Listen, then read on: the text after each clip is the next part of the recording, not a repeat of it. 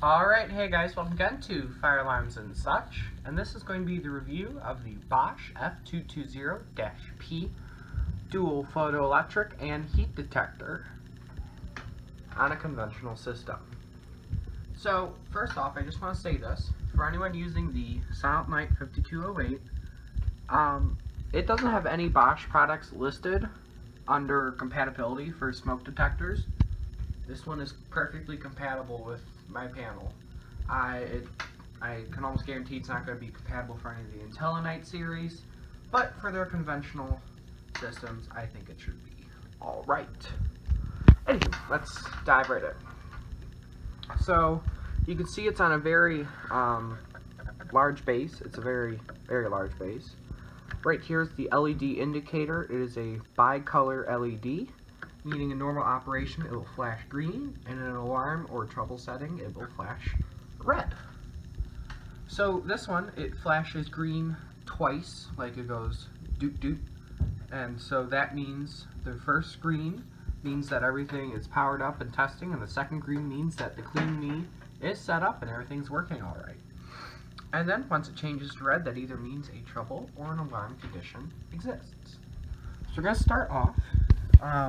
This is the kind of smoke detector that I like, where the chamber or the head comes off of the base. So like if you press down and you turn, you can take the chamber off. The panel will go into trouble, and this way you can take it off and clean out the chamber or something, and then when you're done, it goes right back in. And it goes right back to normal. So like compared to like the ESL over here, where it's like the whole unit comes off and there's just the thin plastic base on it. This is the actual Sensic technology comes off, and then you can do all your wiring right there. So that's pretty much general overview of the outside of the device. I won't be testing the heat detection feature on it because I cannot get it to work on this particular head. I sat there with a hair dryer on high for like 5 minutes and it just wouldn't do anything compared to like that one where it takes like a minute and a half to get it to go. This one just, and I mean it was getting hot. It would not go, but it says on it, hold on. Sound set because I want to talk about the base. As it does say on here, automatic fire detector head with integral heat detector for open area protection, and you can see heat detector rated 135 degrees. I cannot get it to work. But so that's pretty much the head. This is the actual F220-P. This is the actual device.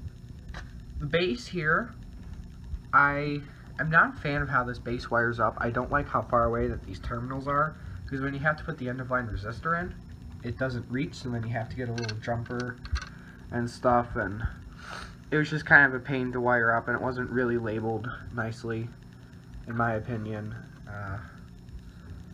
So yeah, that's pretty much the inside of the base. We'll snap the head back on. And the panel is in walk test, so whenever I activate it, it'll just reset automatically. And there's no smoke verification turned on for this, and the alarms for it are the Detector Commander 2. I have 2 of them up.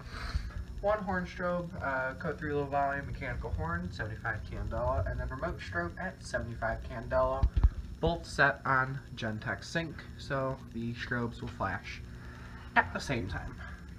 So, I think we're going to start off with magnet testing it. In the instructions, it wasn't totally clear, at least how I understood it.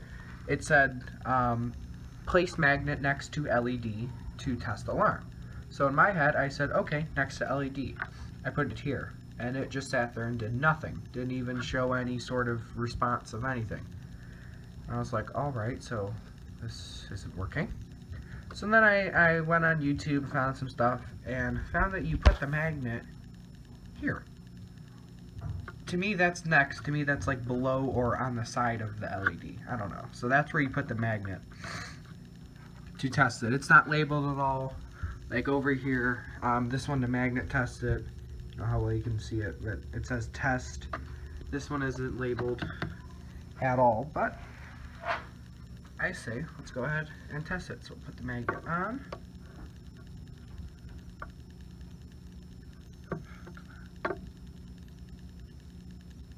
Okay.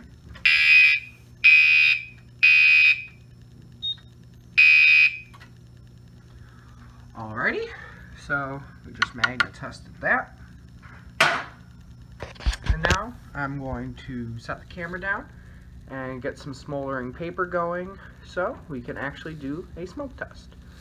Alright, so I got my smoke. You see, we'll put right under the detector. Now we wait.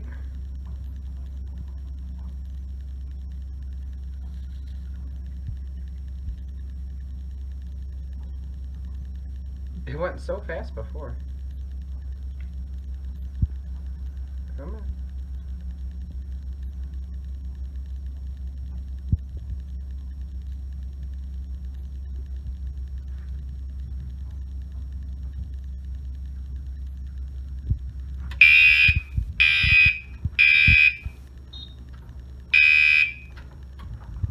Alright, so I'm going to set the camera down, go put out my paper, and I will be right back.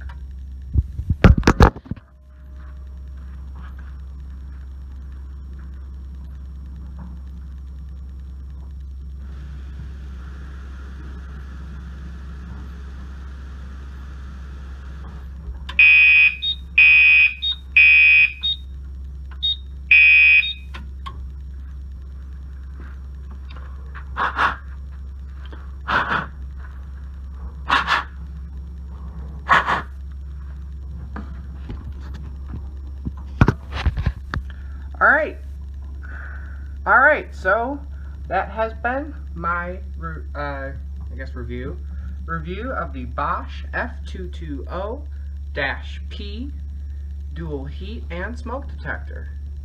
So, thank you guys for watching, and as always, have a wonderful day.